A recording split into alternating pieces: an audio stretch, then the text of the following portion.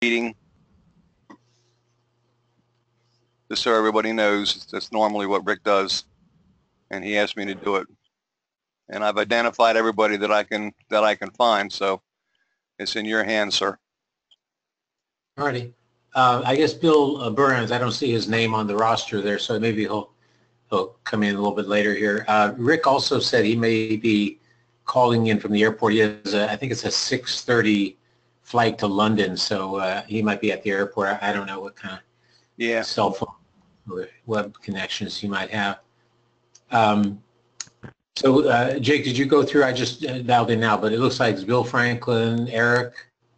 Eric was twice actually. Jim Harrington, Lynn Sierra, me, and Sylvester Mann. Is that?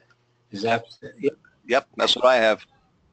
All right. So I'm in there twice for some reason. Yeah, because you pinned to a phone. When you pin your phone, it shows up as on the web and as a phone. Yeah. Never done that before. Yeah, I don't know how that happens, but I've seen you do that several times in the past. Okay. So. Are you, Eric? Are you using your computer's audio system, or are you using a cell phone to talk? Cell phone. Cell phone. Yeah, that's why it's so you're talking through the cell phone, but you're in the webinar through your computer. That's why you're seeing it twice. Right. Anyway, mystery solved. So there was a new person that was going to initially, I think, call in, but then I got a notice from Rick that he had a ongoing commitment on Mondays at 5, so he wasn't going to be able to do that.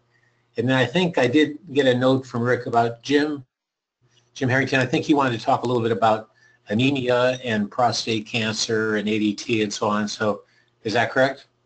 Yes, that's Jim. Yes, I'd like to ask a question or two. Yeah, so that's one question we have, and then otherwise everybody looks like the old guard here. So I'm not sure that there's going to be more than just a lot of updates on what's going on. So unless there's something else really pressing, Jim, do you want to ask the question around that? Sure. The question about anemia with respect to prostate cancer, or really any cancer, but of course prostate cancer tonight, concerns me because I'm anemic, and I'm on this special trial, and we don't need to go into that with pembrolizumab and listeria, but there's not any evidence, this is what they're looking into, that this trial, that these drugs they're giving me have any relationship to anemia. So what's happened is my hemoglobin has gone down, and for a man, you know, it's about 12.5 to 14 or so. Well, mine has never been real high, but it's dropped down as low as 7.4. Which, in my reading of it, and I know, Steve, you know more about anemia, but it's nothing to fool with. I mean, I thought, well, just a low, but no, you get some fatigue, you get the shortness of breath. But putting that aside, what's happened is that low hemoglobin count has caused problems. I cannot go in and continue the trial, which is of interest now to me because my PSA is going down, but I cannot continue the trial unless my hemoglobin is 9. So what's happened for 2 times now is that I've had transfusions, each time 2 units of blood. And having that, say, late in the afternoon, by the next morning, my hemoglobin pops up. I mean, it works. The first time, wow, I sort of came alive in some ways. You know, you get your fatigue starts to drop off. You don't get shortness of breath. But then it happened again. And went essentially the same numbers, and once it goes over 9. But what worries me is, and what I'd like to ask all of you, and because anemia can occur with chemotherapy too, it's quite common. I know there are a couple of drugs that can be taken, but what I've read is that there's only one ultimate way to solve anemia problem, that is to give blood, which doesn't sound like a really good solution given that this particular protocol I'm on is 2 years. Oh my God, I can't even imagine taking blood every 3 weeks, beside the danger of transfusions, the cost of this thing. So far, I haven't paid anything for it, but it just does not seem like a very good situation. So my question for everybody is, who has had to deal with anemia, if there's anybody on the call that has, what have you done about it? I mean, yes, you can eat red meat, not good for prostate cancer. You can eat raisins and dried fruit and that. But has anybody had this problem, dealt with it, has had transfusions, and any suggestions for me? So it's a little concerning. Let me just start, and we can kind of throw this open. So, Yeah, sure. Go ahead. so anemia is blood count. Your red blood count is one component of what's called a CBC, a complete blood count. And, frequently the red component is either hemoglobin or hematocrit, and they're almost equivalent. The hemoglobin is about 1/3 of the hematocrit. So you sometimes hear somebody say they have a hematocrit of 35, which equals a hemoglobin of around 11 or 12. Oh, I see. Okay. So those terms sometimes are confusing. The other components that frequently are talked about, especially in talking about cancer chemotherapy or radium treatment and so on, things that suppress the bone marrow, are the white blood count. So when you hear about an absolute neutrophil count, an ANC or white blood count that's low, that's a wholly different thing than a red count that's low that you're talking about. But that's something else that can occur. And then the third component is something called platelets, which are a critical clotting component. And generally platelets be over about 50,000 in order for you to clot correctly. So I guess the first question I have is it just anemia where your blood red count is low? Yeah, it's just the red. You caught me off guard with that question. I don't know my hematocrit. I don't have those results in front of me. But they always point to the hemoglobin. What is that? The H? Yeah, HGB. HG, yeah, as being low and as being particular blood that's causing me this problem and not being able to go on until they get it up higher. Yeah. So as far as I know, it's just that one. And I have not had, I've never been anemic. Oh, yeah, I mean, it's been 12, something like that, 12 and a half, maybe 12.4. But until, which is what puzzles me, is why is there a possible connection with this trial that I'm on, the drugs that I'm taking, which by any stretch of the imagination, the pembrolizumab and the listeria, particularly listeria, it's never been done before. If you have never given it to humans, how do you know? They're trying to find answers. There's 8 centers doing it, but so far they can't find it. But it did not start before the trial. So, but what can I do? I don't know enough. They don't know enough. It could throw me out of the trial, I suppose. I don't know what they're going to do. Hard to imagine continuing to receive transfusions. No, that's not a solution. I mean, that seems like that's beside the cost and the danger of doing it. I mean, I didn't know this, but you can get the wrong blood and die. I mean, that's what they told me. Well, that's not going to die, but peptides are pretty minimal blood. Are you familiar with these drugs? There's 2 drugs that are used for anemia.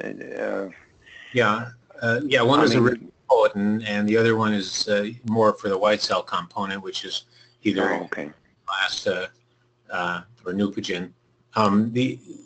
I guess the way I look at this, and again, anyone else chime in, I don't want to dominate this, but the reason people get anemic is because either you're not producing enough red blood cells, or the red blood cells are being destroyed somewhere, typically the spleen or elsewhere, or you're losing red blood cells, as in the case of somebody with, for instance, bleeding in their bleeding. Yeah, they mentioned that.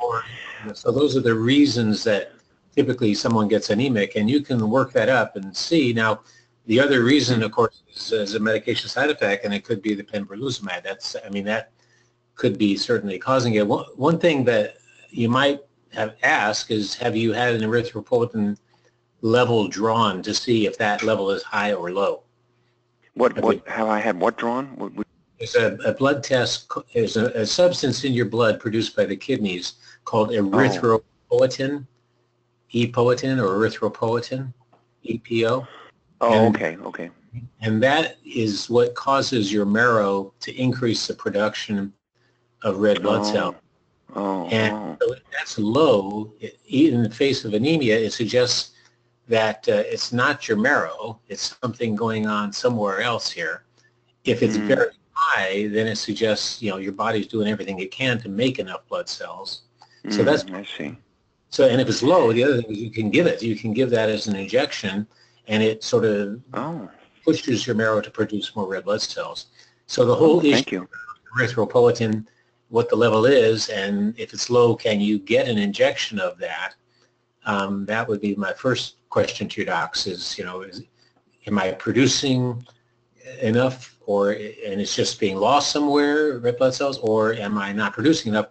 You're not, the typical situation with bone marrow suppression from chemotherapy and so on is you're just not producing enough red blood cells, or the prostate cancer has invaded the marrow with the bone metastasis, and it's caused you not to have enough marrow because cancer cells have replaced the marrow cells. Yeah. Okay. Yeah. And I don't know that. When I last saw my med-onc, which was this last Friday, he just said, when I was talking about this, he said, when I asked, what's the cause of this? He just said prostate cancer. It's pretty broad. I mean, we know I have that. But I keep wondering, well, yeah, that's real helpful, isn't it? Yeah, I mean, the problem with these trials, of this particular trial, is that they're getting conflicting results from various patients, and PSAs are going up, going down, bone pain is going up, going down. So they're puzzled. I mean, in my case, things are pretty good. I'm somewhat of a poster child, I suppose, at least when one looks at the PSA, because my PSA is 2, which of course, but another guy, he's got 400, and went up to 650, back down to 400. So they don't know what to do. The doctor is faced with taking you off a trial when you shouldn't, or anyway, I do appreciate your help. I will find out. I think that in terms of diet, I mean, are you going to absorb much that's not red blood cells from red meat? I mean, is it? No, you don't absorb the blood cells. The iron in red meat enables iron. Yeah, because hemoglobin has to have iron in order for the body to make hemoglobin. I would seriously doubt your problem is iron deficiency anemia. That would be something your oncologist would have said, right off the bat. Yeah, and I mentioned iron, and I mentioned, I'm tired. I don't want to eat a lot of raisins, and sort of silly. But he said, no, and I could take supplements. He said, no, I'm not going to take any supplements, and this is not the problem. So, okay. Steve, you had really high PSAs. Did you ever become anemic throughout the years? When I was on the dose of Taxol from the chemo, I down to the hemoglobin. Well, the hematocrit was about 28, 29, something like that, and the hemoglobin was about 10. And I chose to take a blood transfusion because I had sports and I was just feeling really tired, and it's not fun. Yeah. You just don't feel your 100% bubbly self. You really get fatigued. It really is true. And at 7.4, it's not good. And that was 3 weeks between transfusions, and it should have stayed up, I thought. So if somebody's below 10, you start talking about transfusions. So, that's pretty low, 7. I mean, just to in my mind, to summarize, I think what you need to do is find out, A, if it's just your red cell line, or are your white cell counts and your platelets also low? That's the first question, which it's your bone marrow. If it is just your red cells, what's your erythropoietin levels? Okay, are they high? Yeah. Your body's trying to pump out as much red blood cells as it can, or is it low, meaning that there's, that there's just something wrong with your system that sort of initiates this cascade of things that happen when you're anemic to make more red blood cells. So those are the two things right off the bat that I would ask, is the erythropoietin and about your white count and platelets. Yeah, I have seen that word before. I will do that. I will ask them. They're going to have to do something, and if it is Pembro or something like that, the fact that you can research this and try to find out, but there's just no way of knowing. If somebody has to have had this same sort of thing, and I guess so far they don't see it, doesn't mean it's not there. But I thank you very much. If there's anybody else that has any tips, otherwise, but this is, I don't feel horrible. I just don't want this thing to, I don't want to have a real, there's all kinds of anemia. I don't want any of these things and so forth. And I would like to stay on the trial because I'm dealing with the trial pretty well. And it seems to be possibly effective. So And I've got almost 2 years to go of this thing, so I've got to figure this out. But thanks very much, gentlemen. If anybody has any other tips? Yeah, this is Dennis. I can give you. I was getting a little concerned about my hemoglobin and hematocrit because it's at the low end. It's not below the low end of the range, but it's right at the low end. Both of these presently at my last blood work. And I just checked back just before starting chemo, both of these were well into the middle of the range, right smack dab in the middle of the standard range. Nice. And they've been going down since I had the chemo, and I'm on the Lupron. So are you still on the chemo now? No, I'm off chemo, but on Lupron. But I mean, are they going back up? No. Well, I'll be getting another blood work here in a week or so. Oh, okay. But at the last time, it's been gradually going down. The trend is downward on it since my chemo and my ongoing Lupron. You have fatigue? And I do feel the fatigue and the tiredness and stuff, so I was wondering. Shortness of breath? Yeah. Okay. Well, I got to get some good blood work done. Okay. Jim, this is Len Sierra. Yeah, hi, Len. I basically agree with everything Steve said. I would add that being an immunotherapeutic agent, pembrolizumab, just like any of the other immunotherapies, can induce autoimmunity. Your body attacks its own cells because it's like a hyperactive immune system. The brakes have been taken off. Now, I just did a quick search on anemia and pembrolizumab, and it showed that there is at least one patient who, after the third infusion of pembro, developed hemolytic anemia. That might explain the rapid fall in your hemoglobin levels. Well, that's very, very interesting because rapid is the right word. I've had four. I've had four infusions of pembro. Yeah, you know, hemolytic is the common autoimmune problem. So hemolytic means the blood cells break up. It's extremely to diagnose that. You can do a hemolysis panel on your blood.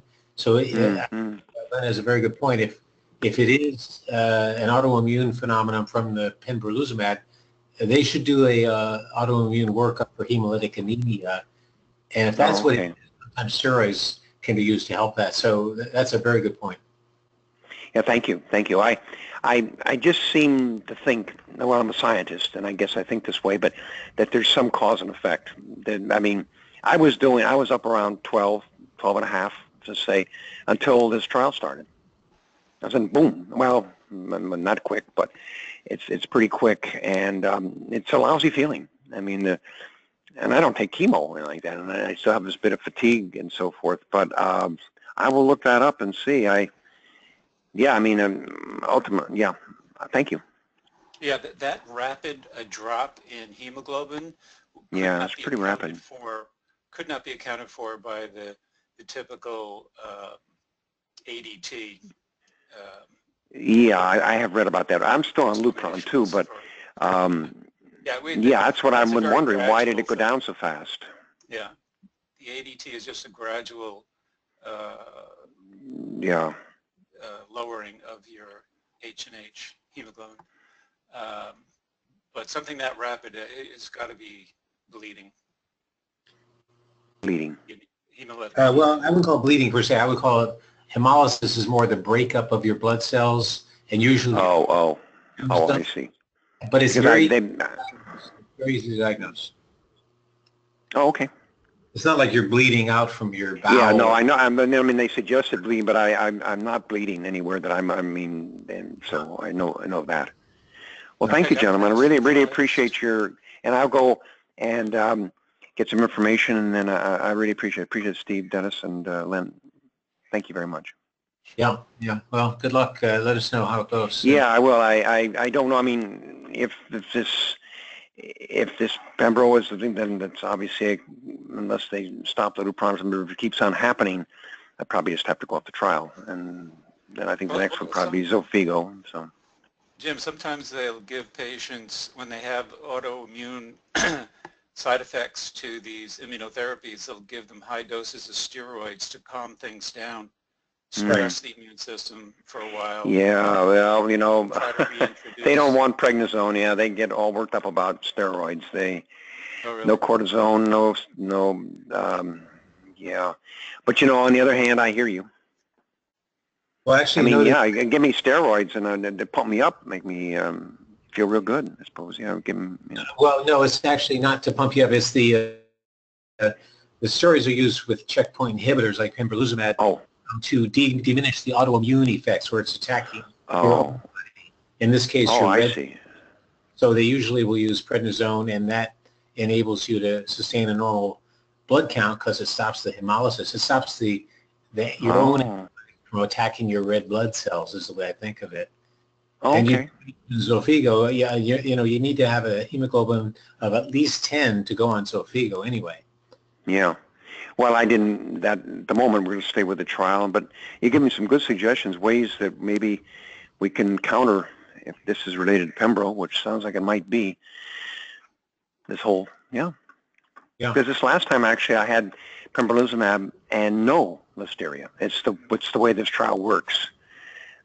So we can see. I mean, I don't think it's listeria. I mean, that's just bacteria floating around in me, which we kill after 3 days of floating around in me. But autoimmune, that's a good one. I'll work on it. And if I have any questions, I will write Rick and I'll connect with you and write you an email. But I appreciate what you've told me so far. Yeah, the answer, you've got prostate cancer, really doesn't say very much. No. I mean, and then when I look, if you Google anemia and prostate cancer, well, it comes up with all kinds of things. You know, you can see that this happens, and especially with chemo, but this happens, and yeah, that's not the answer. No, but when your doctor said that, well, you've got prostate cancer, that's just not an adequate answer. It's true. That's true. Much more than that, I think, for the anemia. So I would really pin him down on that one. Okay. Okay, so let's see. Has anybody else joined the meeting here? We have I guess only about 7 or 8, I guess, is what I'm counting here. Anybody new to the meeting since we took a roll call? Peter has joined us, and Paul Frieda. Oh, hi, Peter. And Paul Frieda has joined also. Great. Yeah. Great. And I don't know what happened to Eric. I think I might have screwed him up somehow. Yeah. I had him named incorrectly. I had him, Dennis named as him. Still here. Oh, okay. I'm still here. When somebody else was talking and it came under your name, Eric, so there is something amiss here. Yeah, well, I fixed it. It was Dennis, but Okay. I fixed it when Dennis spoke up. Great. So we should be good. All right, so I guess, Peter, were you going to actually moderate this, or I wasn't sure what Rick's plan was here.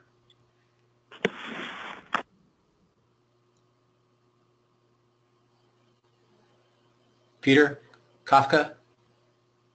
Peter had a colonoscopy earlier today, so he may not be. Oh, okay, well, maybe that's not the first thing in your mind then.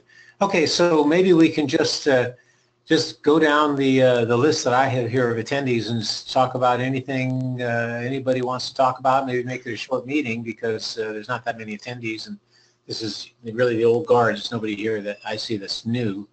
So start at the top. Jake? No, I really don't have anything, Steve. Okay, all right. And Bill Franklin? Yeah, I was just wondering, so I've been on ADT for, I don't know, 15, 16, 17 months. I lose track. Yeah, I wanted to ask a question about like long-term, because my fatigue level just keeps getting worse and worse, even though I'm supposedly near the end of this treatment, but I just had that question. You can ask other people first, poll the people, and come back, I guess. Well, it's not, I mean, I think we can just address the questions as we go down the list here because it's, there's not that many people. If I were Rick Davis, I'd tell you need to exercise more. Of course, that's what he likes. I do. I've been exercising all along, and it's getting worse. I'm still gaining weight, and I'm getting tireder and tireder all the time. So yeah. It's so bad now that I initiated paperwork at work to scale back my hours. I'm going to go on 50% work time. Thankfully, the other 50% will be covered by medical leave, but I just, in the afternoons, I'm just not productive at work. I'm dead. Are you sure? I walk about 3 to 4 miles a day, usually earlier, so because in the evening it's tiring, and I'm doing that man plan workout as well as some other mild workouts too. But I've gained like 6 pounds in the last 2 weeks. I haven't changed my diet. I'm still eating healthy. My wife won't let me eat junk food, so. Yeah. Is it possibly? I don't know. But, I drink a ton of water every day. Okay. I drink at least 64 ounces of water a day. Okay. Yeah. But no, like I said, I started in December 2015, so that's a year and a half. It's been 18 months of ADT so far. Had my last shot last month, so it was a 4-month dose. He's not going to give me another one. He was going to do like the 18-month thing, but he cut he gave me that last one just to get me over the hump past 18 months. So, and he can't tell me, so also anybody here started ADT and stopped ADT, what kind of recovery time did you see from the effects? Is like testosterone coming back or the side effects lessening? I've not stopped it. I've been on it for about the same time that you've been on it, but with my disease, I'm going to be on it for life. But generally speaking, I think, once you go somewhere 3 to 4 months after the last, I'm assuming you're getting it every 3 months, you're going to start to see the testosterone, the DHT, the dihydrotestosterone start to climb up again. And I mean, you can actually do the blood test and see it where you are. Have any connections like boarding houses, which I know a lot of you do, please be sure to put them away at the time. You will not get them to board this site. That's true, I guess. Anything that stroller, car seat, or please be sure to give us an elevator and send it before way. When we do the boarding, we will board by 3 separate groups. First one includes families traveling with small children and wheelchair passengers. Hey, is there someone named caller 5 that's talking right now? Sorry, county habits. Before it comes back to the aircraft, so today that's the 02206. Is there someone who called in just now called caller 5 who's talking, not muted, or are you actually just muted? Okay, that works. I can't understand if the conversation is relevant to our discussion or if it's just background chatter. I think it's the TV. I just muted him. Okay, that's great. Thank you. That's better. So I mean, my main question is, these effects to me, they've been cumulative. So when I first started, for the first 5-6 months, I didn't really feel bad. I had hot flashes, but physically I felt good. Mm-hmm. But then after that, it just started going downhill, and it's just continued that way. I'm hoping now that he's giving me the last shot that after about June or July, it reverses. But well, yeah, you're going to have to see if that's true. I mean, in theory, after 3 to 4 months, you should start to see your testosterone and DHT levels come back to normal again. I mean, or you can see how you feel. I mean, either one. Yeah. All right. Just wondering if anybody else saw those kind of effects over, fairly long term, over a year and a half or so. I've been on it, like I said, about a year and a half, a little over that too, and I have not personally, but I know Rick always calls it slow chemotherapy, ADT, because the longer you're on it, the more side effects. So I know that is true. Yeah. And fortunately for you, it sounds like you're done with it and can move on with your life. Yeah, Bill. Hopefully. This is Jake. I've been on Lupron for going on 5 years. And I did try Right. intermediate a couple of years ago, or about a year after I started it. You know, I tried the intermediate thing, and Right. the guy's back again. Boom. No, it's me. Sorry, guys. It's me. I'm trying to mute. Rick. Oh, okay. But anyway, weight gain is definitely a side effect. Fatigue is definitely a side effect, and the longer you're on it, the more likely you are to have those things. But when I did go off of it for, I went off for about 5.5 months before my PSA started going back up again, and like Steve said, my testosterone started to recover I'm probably going to be messaging within that period of time. So for what it's worth, 5-6 months is, some people it does take longer, I understand. Right. Bill, how old are you? I am 53. Oh, you're young. Okay. Because I know that they say that the older you are and the longer that you are on ADT, the less likely it is that you'll recover your T levels even if you Right. stop. Yeah, my urologist said that, and he said at my age, I was 51 when I was diagnosed, so he said, at my age, after you're done with all the treatments, it should come back. We expect it to because Yeah. of, mid-50s shouldn't be an issue. Right. Yeah, you should be in And good shape. otherwise healthy. My doctor told me, when I first was diagnosed, he said, you're perfectly healthy except you have prostate cancer. So, Right. Yeah, you should come You know, roaring back. great blood pressure, respiration, weight, I was, fairly active. You're in great health, except you have prostate cancer. So. Yep. Yeah. Story from a lot of us.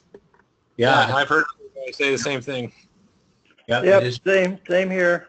Same story. Alrighty. So I guess Dennis, anything you want to comment on or talk about? Yeah, relative to the subject we were just talking about, I need to concur that since I've been on the ADT for a little over a year, definitely the fatigue has gotten greater. I did the man plan, but the bands kept breaking on me, so I'm not doing the man plan. But I do play 18 holes of golf twice a week, and do walking on the other days for exercise. And but I have definitely grown an abdominal situation that I never had in my lifetime. Yeah, I can relate to that. So I either wear nice stretchy shorts or stuff, or either that or buy a whole new wardrobe, which I'm not into at 71 years old. So Yeah. I just deal with it. Yeah, as far as the muscle wasting is, in addition to fatigue, one of the more common side effects, and really the only way to prevent that is by resistance exercise. So walking per se, golfing, maybe a little bit, I guess, there, but the only way to really prevent muscle wasting is to actually do some resistance, which typically involves either bands or weights or something where you're pushing against either gravity or rubber bands or something. So right.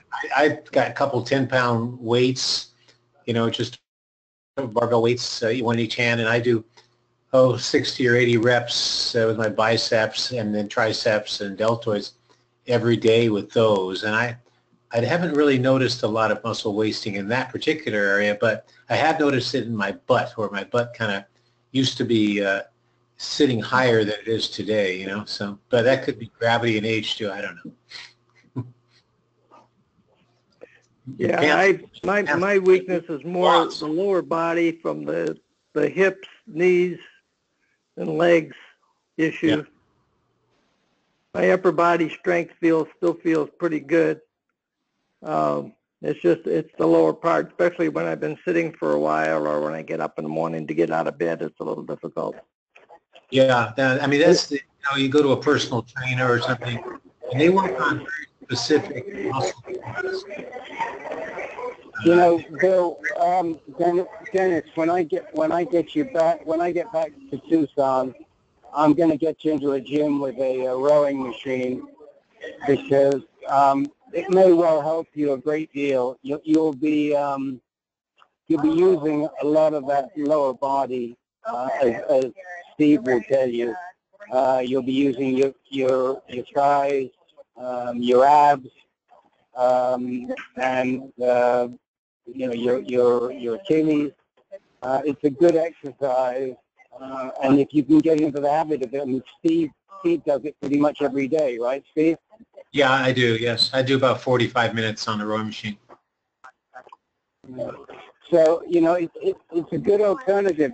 It's one of the few exercises that may, in fact, actually mix resistance and aerobic at the same time, because you're definitely getting resistance out of it for your lower body, and it is aerobic. So you're hitting two birds with one stone. So, maybe once I get back, I'll be back the middle of June. I'll call you, and maybe we'll go over to the gym, or where do you play golf? Tucson National, is it? Yes, I have played there. Well, no, wherever you're a member, maybe they have a rowing machine there, and we can find a machine, and I can help you out with that. Yeah, I've got a rowing machine at my disposal here in our community. And we've got a full fitness center here, so that's a good idea. I hadn't thought about that. Okay, and I have done it in the past when I was younger, and actually did a lot of real rowing in a rowboat when I was a lot younger.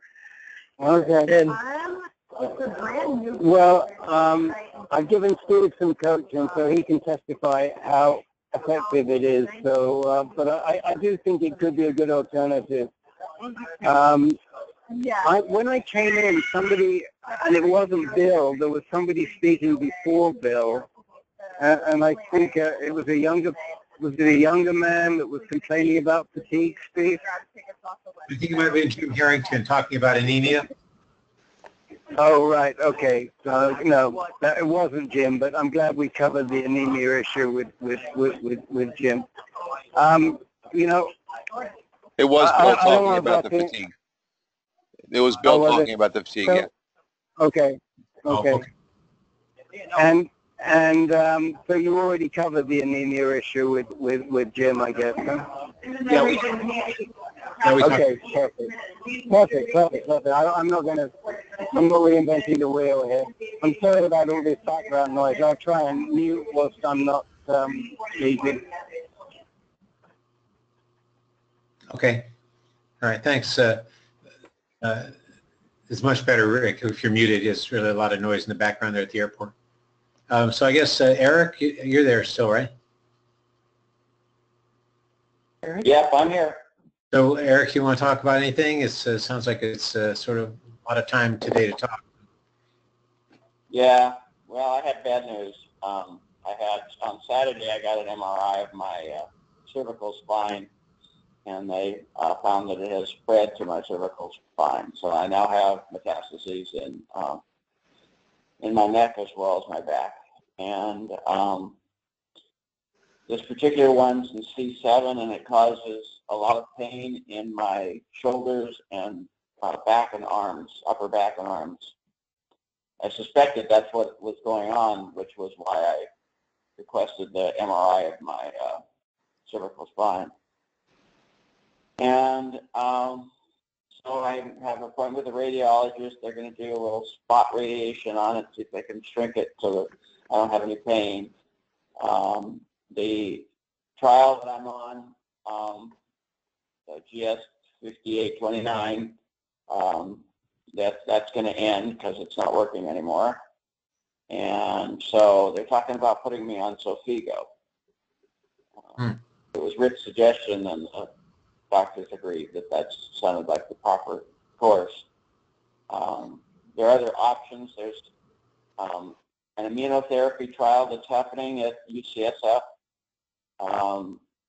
but it's an early phase 1, and it requires that I go to San Francisco every day. So, and he still recommended that I try the Xofigo first anyway. Yeah. So, Yeah. I'll see how that goes. Currently, I'm living on Norco. So, How's your shortness of breath, Eric? Is that still persistent, or is that better? yeah, it's still just as bad as it ever was. No one has any idea beyond that. You know, it could be the Lupron causing it. I also have the wonderful thing. I have osteonecrosis of the jaw, so I have a large piece of bone that's dissolving in my mouth, and that's caused by the Zometa, which they give you for osteoporosis, which, you know, it's one of those wonderful contradictory side effects. Yeah. So Eric, you know, on that score, the Zometa has a huge half-life, and I think you've already reduced, you've gone down from 6 weeks to 3 months each shot, isn't that right? Yeah, Rick, I haven't had any in 5 months. In 5 months, okay. When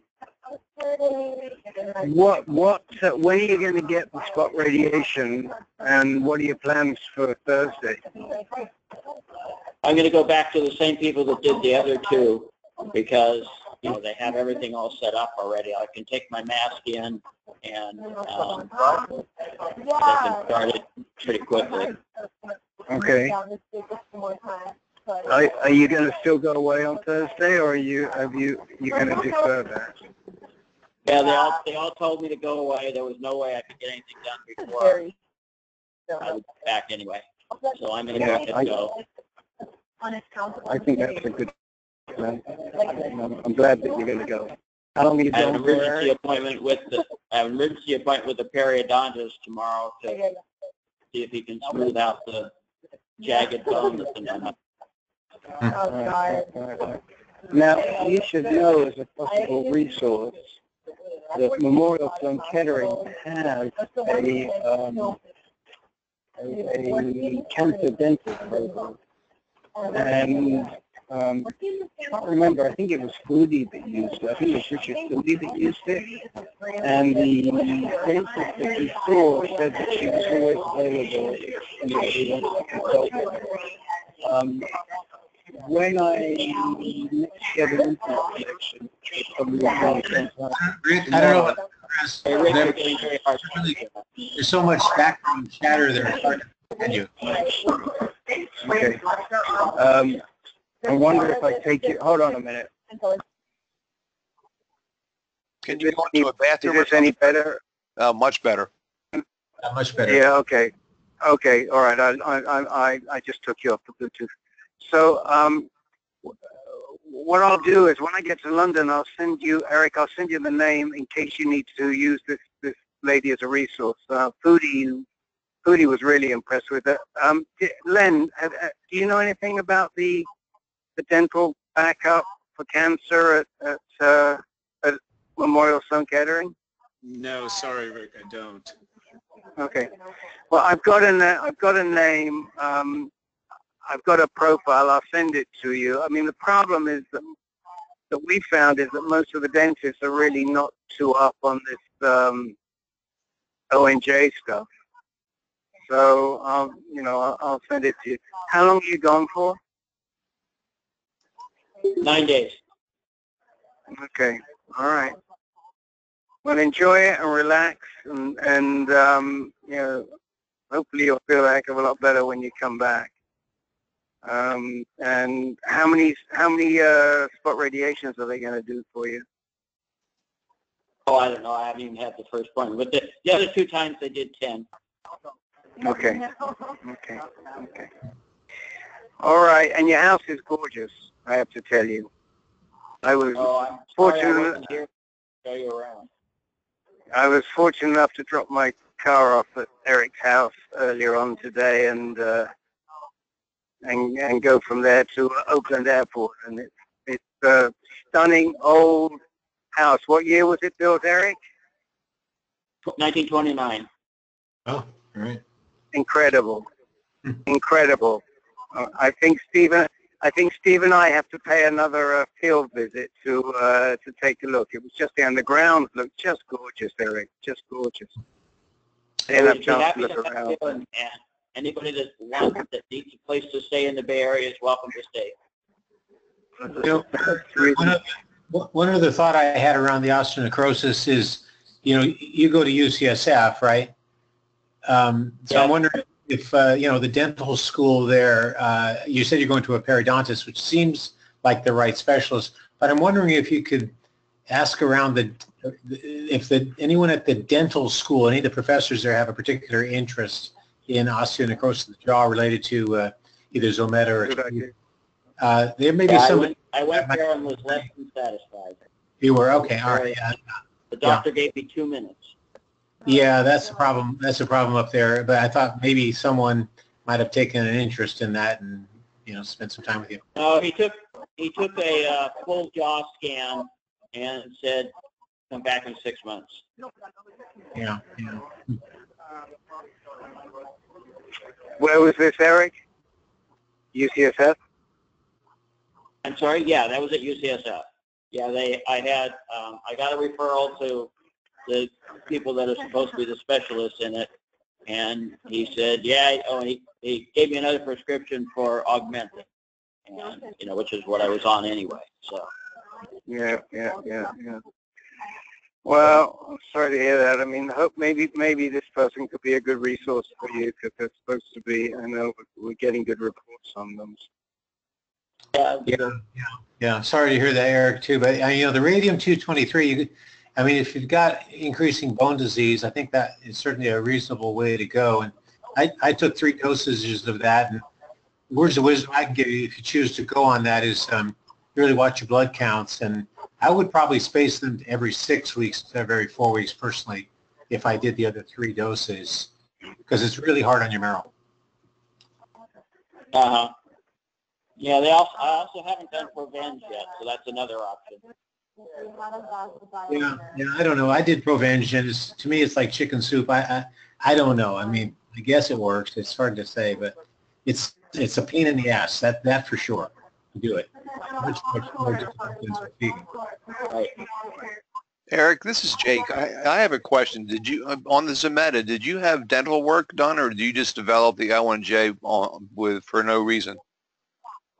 Oh, I had some teeth that weren't in very good shape to begin with, and they wanted to pull the tooth, and then they didn't do it because of the Zometa, and then they waited too long, and then when they finally pulled it, the bone had become necrophilic.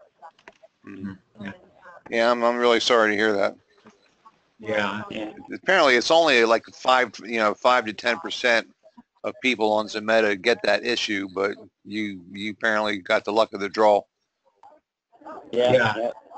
And I think antibiotics is the main treatment. Yeah. Right.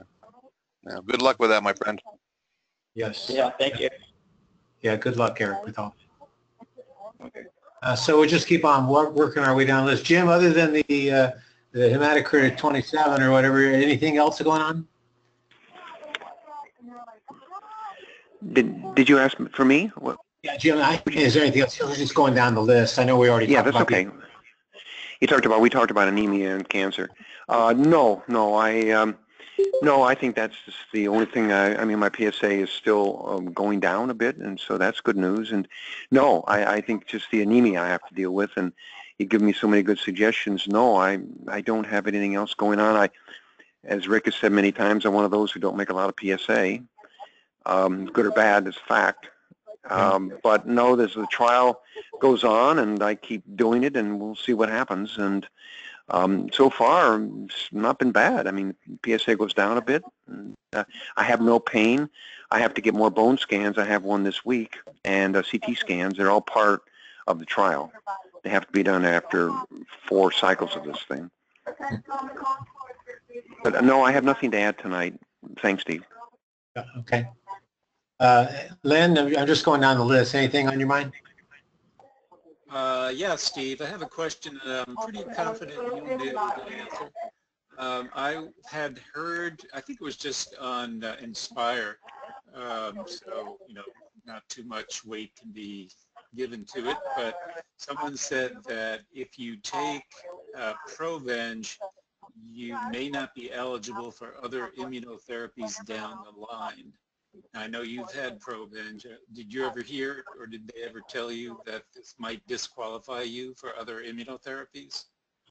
No, I think it may disqualify you from certain clinical trials looking at various immunotherapies. In particular, the one I'm thinking about is Prostvac, of course, which is hopefully going to be released sometime this year. But I spoke to both Larry Fong and the two oncologists I see at Kaiser Permanente, and neither of them felt taking Provenge would cause me to not be able to get Prostvac. And in the future, of course, I don't know. So, when something is released commercially, it's really up to the doctor's discretion. It's really around the clinical trials where the limitations are. Steve, I can answer that in part because I'm on pembrolizumab, which is an immunotherapy drug, and Provenge does not disqualify you from taking this particular immunotherapy drug.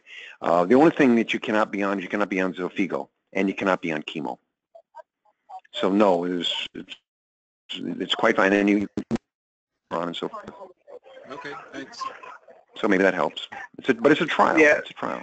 Yeah, and I did ask that very specifically before I did the Provenge because, I didn't want to have limitations on commercially available things because I took the Provenge. Provenge is, if I had to do over again, I'm not sure I'd take it even. I don't know. Steve, I know people have taken Provenge twice. I like it that much. From the UK, and he comes over and he pays himself the ridiculous 90,000, whatever it is, because it's not a drug that's been approved in the UK apparently, and he's gone for a second round of treatments. So he's had 6 of them. Interesting. Yeah, actually. Yeah. I don't think it's so much that it hasn't been approved, but logistically, I don't think you could probably get it back and forth to the UK in time. I think that's the issue. They would need a local lab in order to be able I don't know how he did that, Rick, but he came from the UK to New Jersey. So he's not going very far in the U.S. Right. And whether he stayed here for the treatments, I don't know. But I was surprised that, first of all, if somebody's going to pay for this themselves, and number 2, he's gone around a second round. I don't know if it worked or not. Yeah, I actually, interestingly, it was not 90, it's 130,000 now. It is? Yeah, oh my goodness. Is that right? Pay any of that, but that's what Kaiser was billed. Right. I was talking to Nigel earlier on today, who saw Chuck Ryan, and they're still waiting on the Prostvac. They still don't have, and I mean, the irony is they don't have enough people that have deceased, but sometimes when that happens, they just call the trial off, and they do the FDA gives an early approval, and that's going to be quite possible. I mean, I could see that happening. But, well, it also implies that not enough people are dying in the control group, though, Rick, and that doesn't make any sense. You know what I mean? So I could see in the experimental group where they're getting the Prostvac, but the people not getting the Prostvac, yeah, you're right, living longer too. So I don't know. I don't know how to interpret that. I think it's going to be any month now. Yeah. I don't know. I don't know. You could be right. I don't know if it's in the control group or in the other group. I'm going to mute again. What I found over the years is that one way to track whether a drug is going to be released, a blockbuster, is to look at the drug company producing it. And in this case, it's Bavarian Nordic, which is a small company in Scandinavia. And if you see that stock bounce, and it has been bouncing, it's gone up from 12 to 18, 17, 18 in the last month or two. If you start to see a bounce like that, there's somebody inside there that knows what's going on.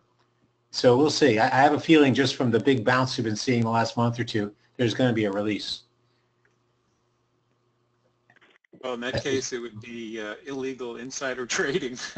Oh, absolutely. But it happens all the time. If you can, it happens all the time. All the time. I happen to have some stock in Bavarian Nordic, but it's not because I'm an insider. I figure if they do good, I do good, Right. What, Steve, what is the drug you're talking about? What is it they make? Prostvac. Oh. Is that immunotherapy? Yeah, what is it's a vaccine. It's a vaccine. Oh, vaccine. Oh, okay. But it's actually off the shelf more where, if have to go through and extract your own blood and all this stuff. So, okay. And they've been talking about this phase 3 trial now and being complete. You know, the first was going to be the beginning of the year and there's a middle of the year. Now they're saying maybe the end of this year, but they're very close. They need another 300 events, which are by and large deaths in this large group of men that were on it. Well, they're looking at overall survival. Oh. Yeah, and it was I think 1,700 men or something originally. So it was pretty large group. But I'm just pointing this out that their stock has taken a pretty good bounce in the last couple of months. So I think remember Dendrion stock when Provenge came out. Boy, that thing went way up, you know, and could have made a lot of money, I guess. But yeah, you're right. and could have lost a lot of money too. But by the way, I think that Bavarian Nordic was bought by Bristol Myers. I think they hold the. I'm pretty certain they hold the controlling interest in Bavarian Nordic now. Yeah, the distribution is Bristol Myers Squibb, exactly. But Bavarian Nordic still owns the drug. But the distribution will be through Bristol Myers Squibb, right? Anyway, so it goes. So Paul, Frida, anything that was on your mind? I don't know. My blood tests, I continually get 3 of my. It starts with an M or low, and my oncologist doesn't seem to be too worried about it. But I know that if when I get to the chemo stage, that will become a problem. Is it unusual to have those numbers low early on while you're on ADT? It starts with M as in my test. You know, I think one of them is hemoglobin, and it's just 3 letters, and there's 3 of them, and they're continually low. Let's see if I can find. I'm not prepared, so I don't have them. But anyway, consistently in my blood tests for the last 6 or 9 months, they've come out low. But again, like I say, my oncologist seems to wave it off and not be overly concerned. I think the last thing the nurse practitioner said to me was, "You're probably not getting enough iron," but that surprises me because I do get a lot of meat in my diet, so I should have plenty of iron.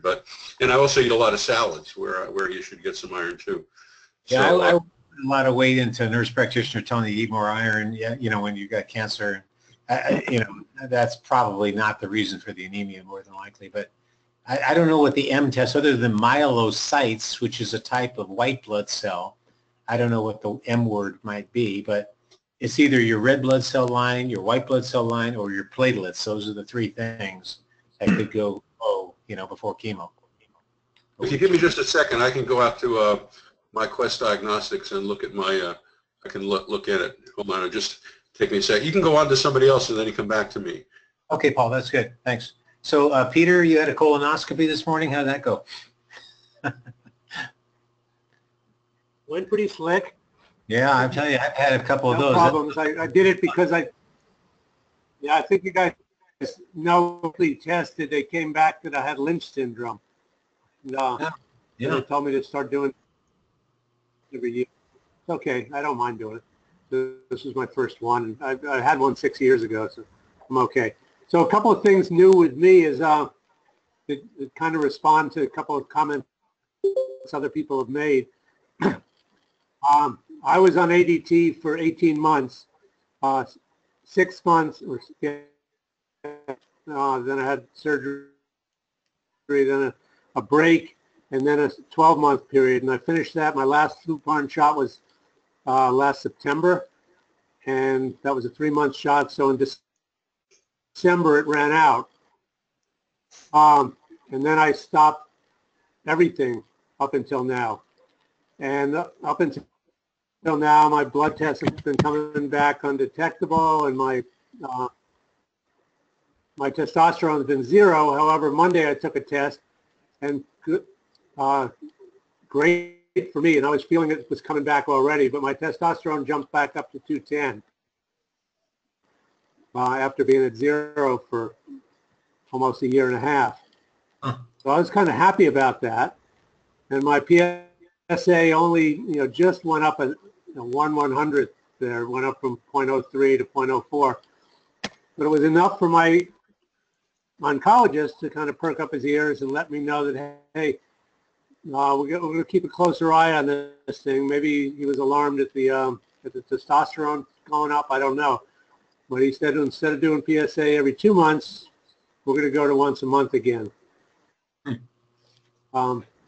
So to me, finally have some strength back. And someone mentioned, I think it was Bill Franklin, that he's younger, and hopefully it'll come back.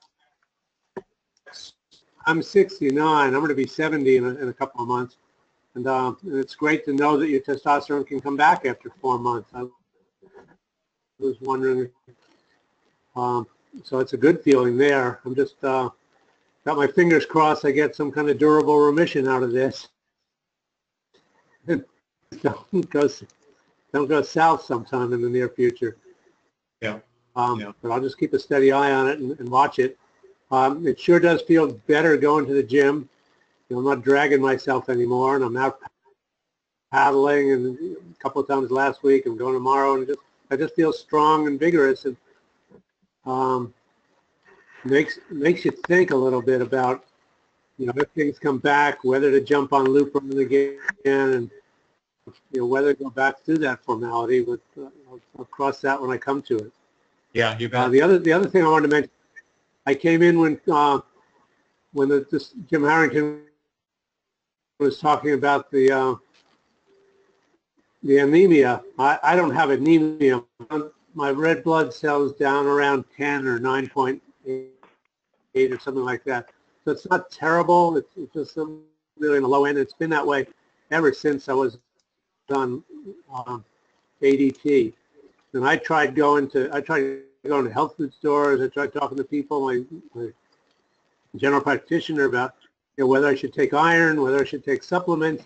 And I tried that, but it just didn't budge it. Just didn't seem to do anything by supplementing my my iron in terms of I wouldn't call it anemia. It was just low level, kind of borderline anemia, or low. It wasn't terrible. It wasn't debilitating.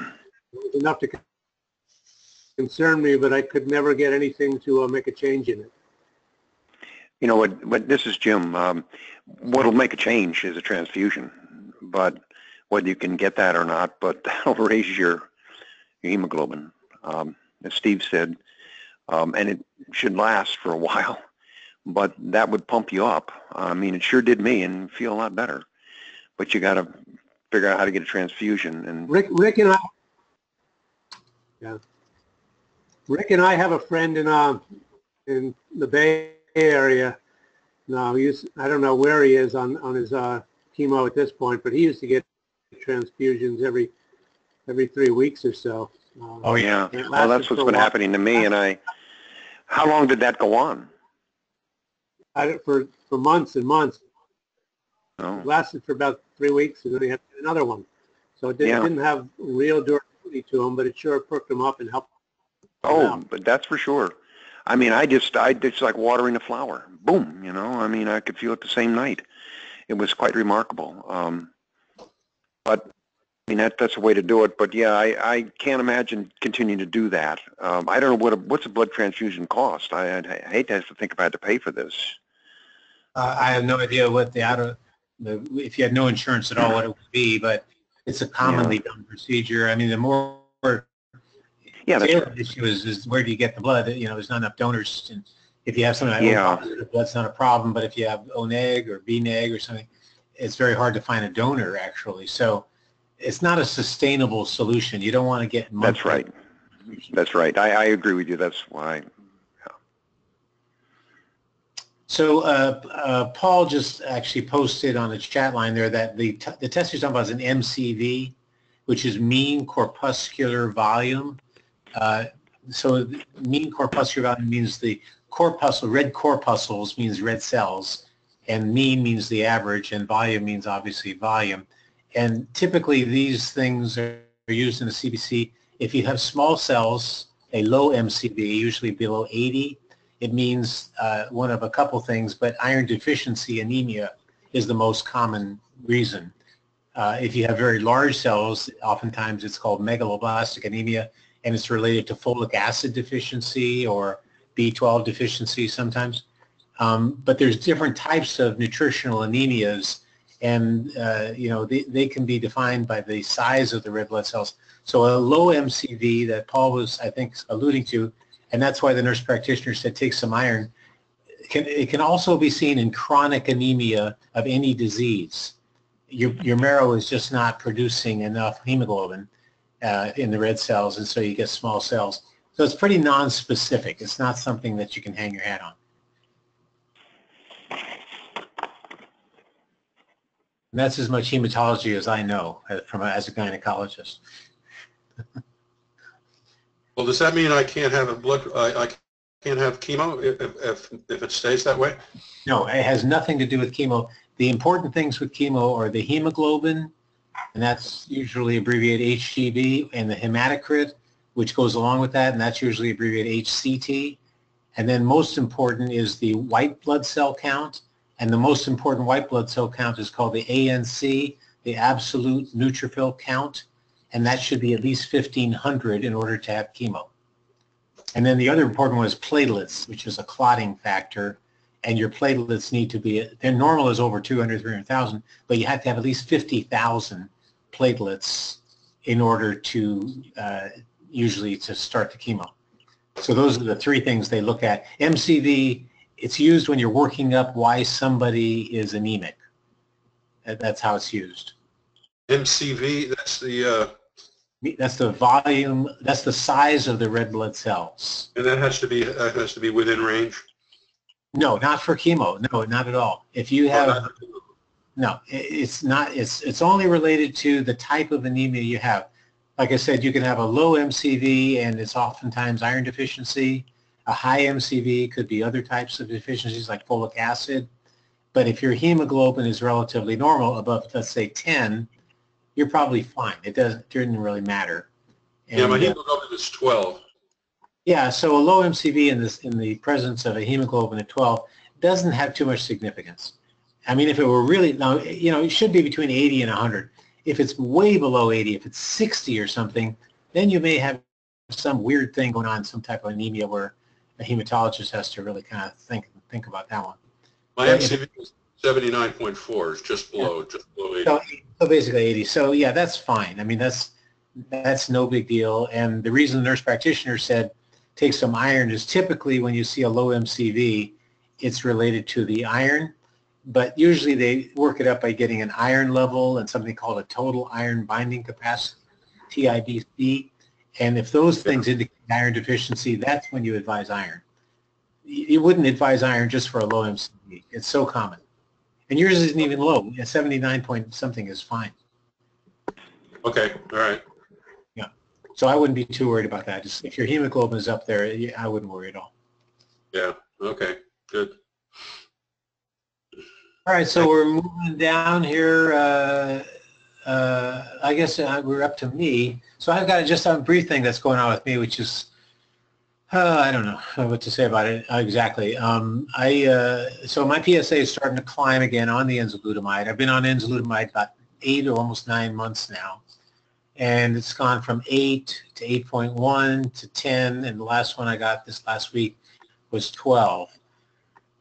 And so they're talking about, well, maybe we'll go and switch over to abiraterone because you kind of run the course for enzalutamide. But in the meantime, I did a testosterone and a DHT, a dihydrotestosterone. And interestingly, the testosterone is less than 20. It's castrate level, but the dihydrotestosterone is 60-something, 67, I think, which is about half of what you might expect in a normal man. So it's a little high. It's a little high. So I've been talking to my oncologists the last few days, and they can't quite figure out why that is. Dihydrotestosterone, DHT, is about 10 times more potent than testosterone at the end organ level. So it's a very potent androgen. And so finally what they came up with was, let's start you on Avodart. And Avodart is used for men with benign prostatic hypertrophy. because it prevents testosterone being converted to DHT. It blocks an enzyme. And then they decided to go to monthly Lupron instead of every 3 months in case for some reason it kind of wears down after a couple of months. So that's the latest with me. I don't know. It could be just disease progression too. I had a CT scan of the abdomen pelvis and it showed no progression at all. So it showed the same as it did about 9-10 months ago. So I don't know. In the meantime, I feel pretty good, and I'm just I'm going to Hawaii in a few weeks, and I'm just going to live my life here and not worry about it. But I'm starting on Avodart, which is kind of unusual, to see if I can block that formation of the DHT, which is pretty high for some weird reason. And the other interesting thing is, I had no beard since I've been on ADT. I mean, I nothing near as heavy as it used to be. I don't have to shave maybe once a week or less. And over the last few months, I've noticed I have to shave more. So that's interesting. Nobody can quite explain why this is all going on. That's usually that's usually a testosterone thing too. Absolutely, absolutely, yeah. Especially a DHT thing. Absolutely, it's stimulating the hair follicles in your face. So it all goes together. And my PSA has risen a little bit. For me, that's my PSA was 1,000 when I started, so 12 isn't too bad, but it's certainly go down, not up. That's for sure. Wow. But I don't know, Steve. Steve, if you're taking Xtandi now, but you've not tried Zytiga. Is that right? What you said? I'm taking enzalutamide, which is Xtandi, and I'm not taking. Right, and that's working okay. The Xtandi for the moment, enzalutamide. Yes, I've had a pretty good run. I've been on it for about 9 months, and good. And while I've been on it, I of course had Provenge and 3 doses of radium as well. And and my PSA has been progressively dropping from, it was around 40 or so after my last chemo, and it's over the last year or so it's dropped down to 8, which seems to be the nadir. Yeah, it's fantastic. So you still have Zytiga to go, so to speak, right? I mean, assuming that yeah. If you failed enzalutamide, I mean, I failed them both in a period of about 6 months each. By the way, I've taken Avodart for years. I just keep giving it to me. Has a nice side effect, and that is it grows hair. Do you know that President Trump supposedly takes this stuff to keep his hair looking good? Hair on your head. Is that right? I don't that's want what I hear. Yeah, I mean, now, Trump. I mean, I have a full head of hair. I don't know how much it is, but there is this known effect. And I'm just when you're talking about shaving and so forth. But I find no ill effects from Avodart, or I take finasteride, which is just another version of it. Right. And whether it helps me or doesn't help me, I have no idea. But it sure doesn't hurt me. So. Yeah, I'm going to start it because this DHT is higher than I wanted, and nobody can quite explain why on Lupron it is, but I'm going to start it, and I'm going to go to the monthly Lupron instead of the every 3 months. That was one of my oncologists said that she had a patient where it just kind of didn't last for 3 months, and so she just started giving it monthly. So I've heard that monthly shots can be better, but I don't. I get a 3-month shot, but I have heard that. Good luck. Well, hey, it hurts. I mean, I must say the Lupron, when I take it, my ass is sore for a couple of days, Yeah. When I go for my 3-month, they ask me which cheek I want this thing in, and I figure, geez, it's been 3 months by now. I'm fine, but that's right. I find that they need to put it higher up and more in the muscle, maybe, and it doesn't seem to be quite as sore, but who knows, It's curious. Yeah. This is Jake. Everybody talks about getting it in their butt. My oncologist has always given me Lupron in my arm. Really? In your arm? Really? In the muscle, the meaty part of my shoulder. Yeah. Oh. Really? I never heard that. Yeah. Does it cause pain or no? Well, it hurts when it goes in, and then it feels. If you remember in high school when you played a stupid game where you punch each other in the arm, 10 times in a row. It kind of hurts like that for a day or two, and then after that is no problem. Interesting. Yeah, they always get it because it's a big needle. I mean, Yeah, it is, and it does hurt going in, and it does hurt for a day or two, but. I don't know. She never even suggested my butt.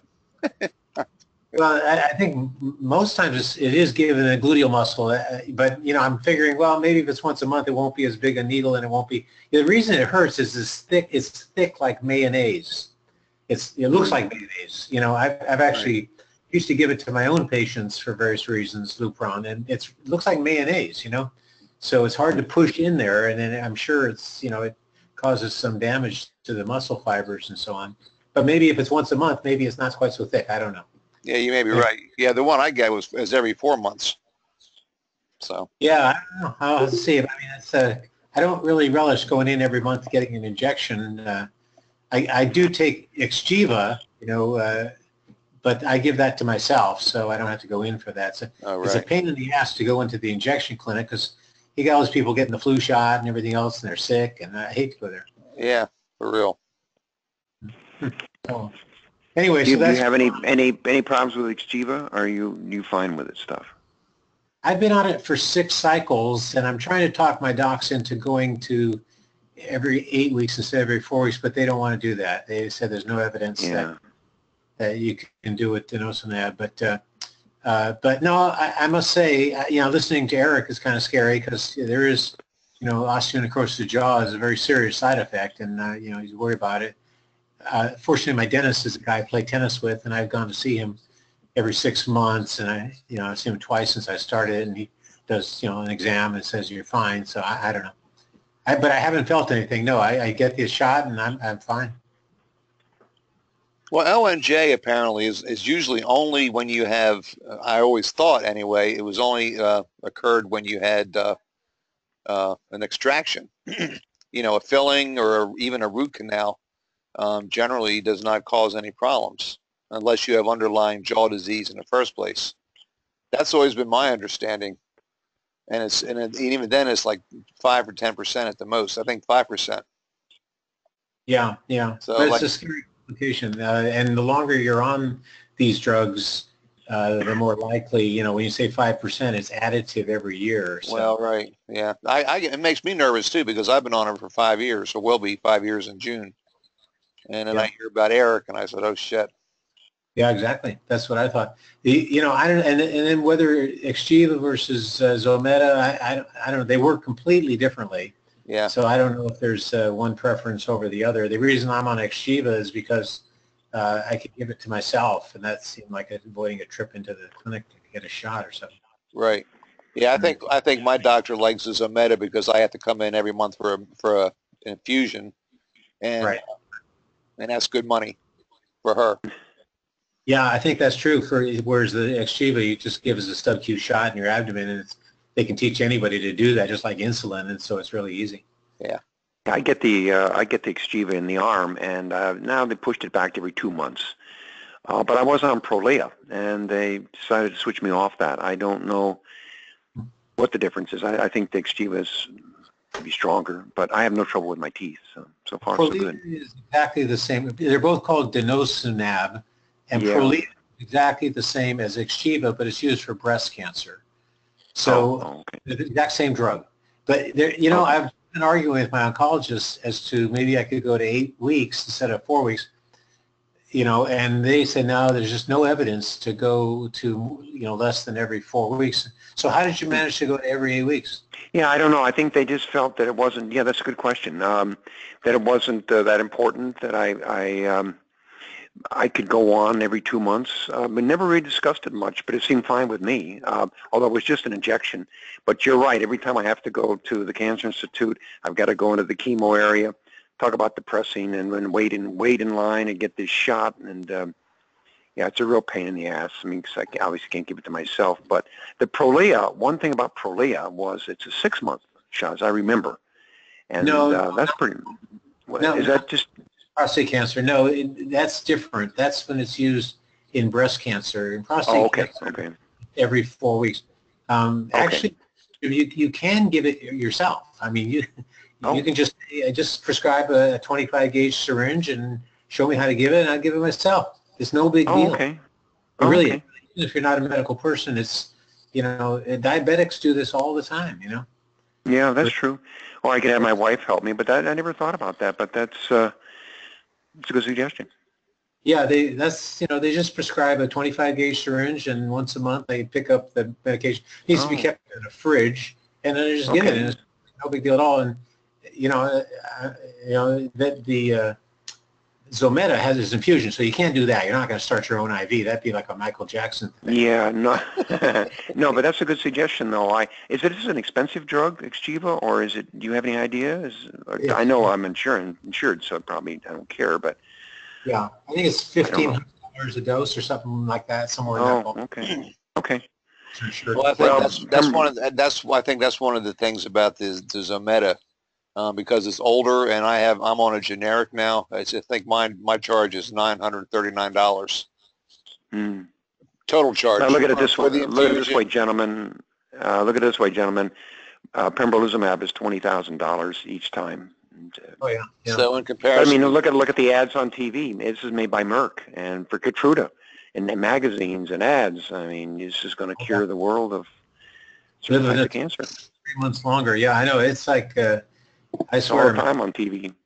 Yeah, you bet. Opdivo and Keytruda and all of those drugs. All of them. And they make this implication that this is much better than chemo. We'll give you durable remission and blah blah blah blah blah for certain types of lung cancer and skin cancer. But interesting. But it's Merck. I mean, they got lots of money, right? So it's all of them. It's not just Merck. It's Merck Sharp. It's yeah, I guess that's true. Yeah, but they're sure advertising, and it sounds real good.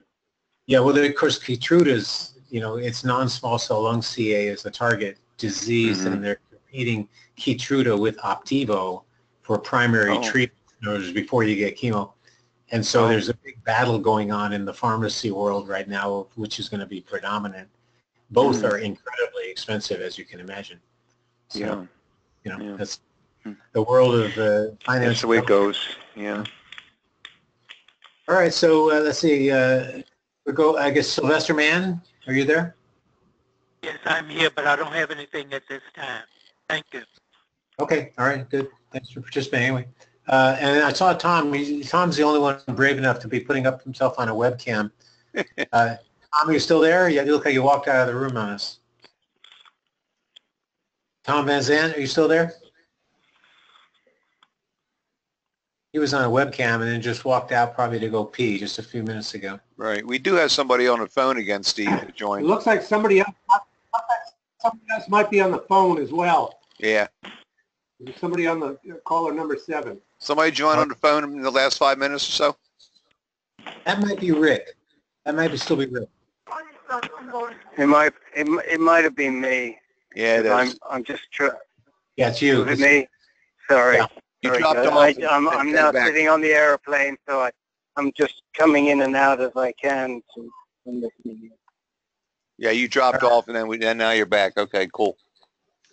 All right, well, safe travels. Safe travels, Rick. Hey Steve, this is Len. Getting back to your DHT issue, the reason why guys like Snuffy Myers and Stephen Strum have long been advocating the triple blockade, which includes DHT blockade from dutasteride or Avodart, is because they quote studies that were done in vitro at least, where just on ADT alone, DHT levels in the cell may decline down to 70 or 65% of normal, but with the dutasteride, the DHT levels drop to like down to about 7% of normal. Yeah, yeah.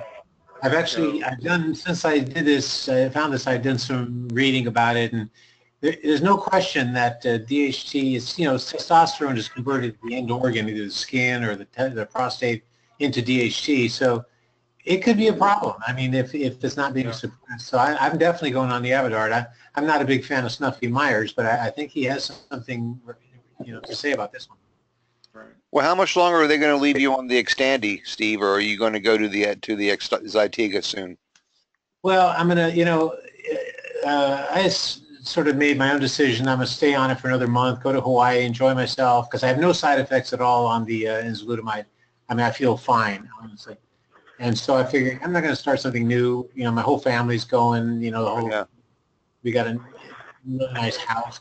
We're going to enjoy ourselves. And Then I'm going to get back. I'm going to do another blood levels and see where I am. And at that point, I guess I go on the abiraterone. But, there's only about a 30% of men who are resistant to enzalutamide actually do well on the abiraterone. So there's a lot of cross resistance to the two. And the other thing I'm thinking, remember when we heard Sam Denmead talk about bipolar androgen therapy, BAT? Yep. I'm thinking I'm going to try to talk my docs into going with that instead of going back on the chemo. Because, man, I'll tell you, I just did my first acupuncture for peripheral neuropathy again today because it just continues to get worse. And I really don't want to go back on chemo unless I just got nothing left to do, Yeah, but Steve, I mean, I have to say that you've got to give that enzalutamide a little more chance. I mean, I know that you've gone from 8 to 12. I know that you've gone from 8 to 12, but yeah, you just got to see you've got to see more of a pattern before you start switching. I mean, you've got to try and milk as much as you can out of each drug. Yeah. And while switching, and you've done pretty well on enzalutamide. How long have you been on it? About 8 months now, almost 9. I mean, that's not failing enzalutamide. I mean, that I don't know what the average time is, but you get 8 months to a year out of a drug, and it's keeping you low. I mean, you certainly haven't accelerated. So, I mean, if it were me, I wouldn't be so quick to switch. What was your DHT level? 67. 67. Wow. Yeah. That is It's high. not That normal. is high. Well, it's 106 is the low end of normal, so it's about a little more than half of normal. Yeah, but the DHT is usually a percentage of your testosterone. Well, testosterone so it's usually, yeah. And your testosterone is at castrate level, so it's usually 10%. The DHT should be around 10%. In a healthy man, DHT should be about 10% of your regular levels. So you'd be looking at around.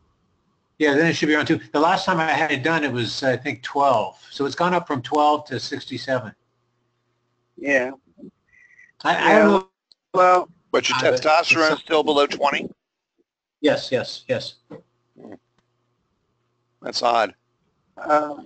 It is. Yeah, I mean, it is oncologists are kind of scratching their heads on this one. They didn't know what to make out of it. Yeah. Well, maybe the Avidor will do the trick. Well, I'm going to go for it. And Rick, I agree with you. I'm not going to get off the enzalutamide until I have to, but I'm certainly going to stay another month and see where everything is.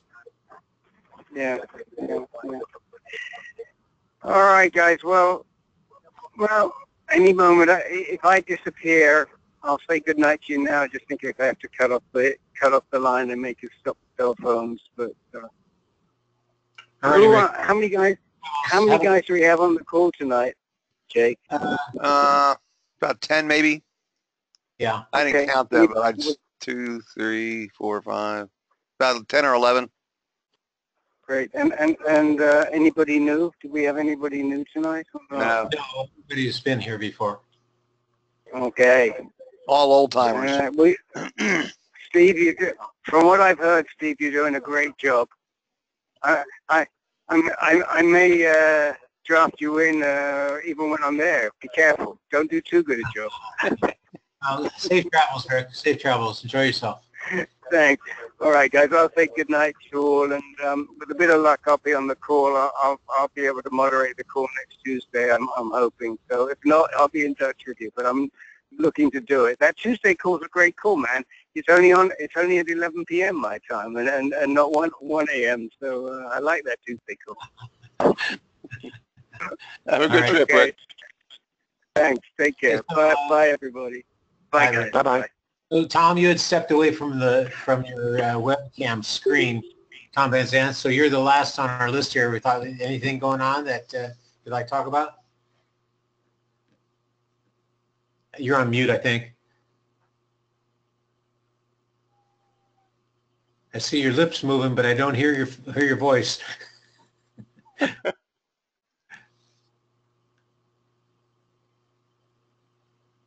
Is anyone else hearing him? No. Yeah, Tom, I think you got to go off mute. You're on mute. The microphone's on mute. Hit the little microphone icon if it's red and go to green.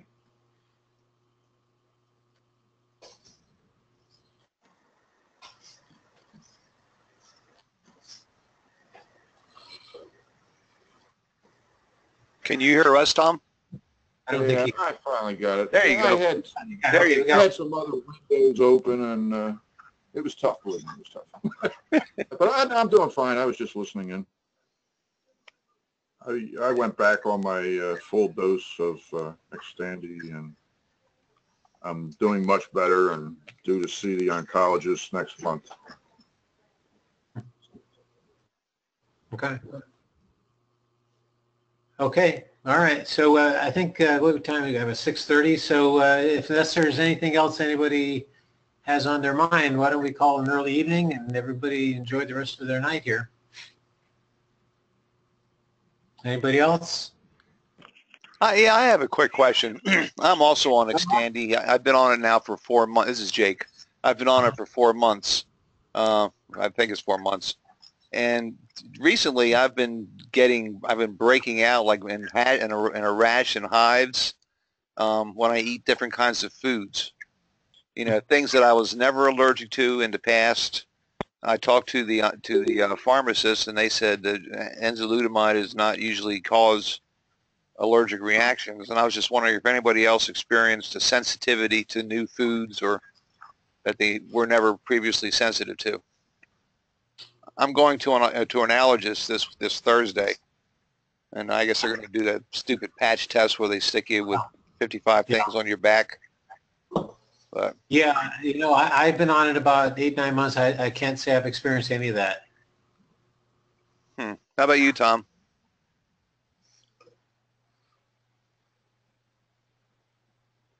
No, I haven't had any problems. Okay, well. Yeah, I mean, it could be unrelated too. You know, sometimes you take something and you think you have to blame it, but it could be something unrelated. Well, it's just that, you know, I never had any problems all my life. You know, the only thing I knew I was you know, allergic to was penicillin. And, you know, I could eat anything and you know, grass didn't bother me. Nothing bothered me pretty much other than poison ivy, of course. But now suddenly I ate a pear about a month ago, and my whole arm broke out in a rash and hives. Then I ate an apple the other day, and the same thing happened. And I think cinnamon might be a sensitivity thing. I'm trying to keep a track and watch what's causing it, but it's just weird, you know, that all of a sudden at age 63, I developed these sensitivities. And the only thing I could think of is the new, you know, the new drug. Yeah, you know, I don't know. I mean, I've read through the side effects of enzalutamide pretty carefully. The most serious one, seizures, and I don't say I remember seeing food allergies as a side effect. I don't know. Well, somebody mentioned, right? I have too, and you're right. There's no mention of it whatsoever. You know, it's funny though. They did say that half of the people during the test were on glucocorticoid, and they allowed them to stay on it. So, you know, like prednisone or something. So which strikes me as kind of weird. You know, I mean, we know that's used definitely for Zytiga, right? But it's not required for Xtandi. But they said almost 50% of the study people were on glucocorticoids and were allowed to stay on it. So. That's strange. I don't know why. They're probably on it for some unrelated reason, I think. It must have been, yeah, but I'm just wondering, you know. And I did talk to somebody, or I read somewhere that it could be my immune system has been suppressed by the Lupron and the enzalutamide, and maybe what used to never bother me now does. Does that make sense? Could that be a possibility, do you think, Steve? You know, I don't know. I think you're doing the right thing by going to an allergist. It's weird. I don't think that's right. No, I don't think that your immune system being suppressed would result in you having an allergic reaction to something. But I mean, I'm no allergist, and I think you're right thing to go to an allergist. And they may not do skin testing for food allergies like that. They may or may not. So. Well, yeah, and the thing is, it's working for me right now. I've been on my PSA got up to 15.5, and this last time it was down to 0.7, which is wow, almost, that's really good. Yeah, that's almost as low as I've ever been on anything. The lowest. Yeah, no, that's a good drop. That's a really good drop. Yeah. Yeah, so yes. I want to stick with it if I can. Yeah, I just don't need any pairs. I mean, what can you say? Right. Okay. Well, I thought I'd take a shot because I know you and Tom hadn't been on the last week or two when I mentioned it. Yeah, So. yeah, no, I certainly haven't experienced anything like that. Okay.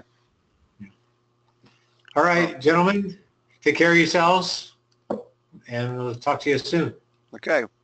Thank All you. right. Good night, everyone. Good night. Good night.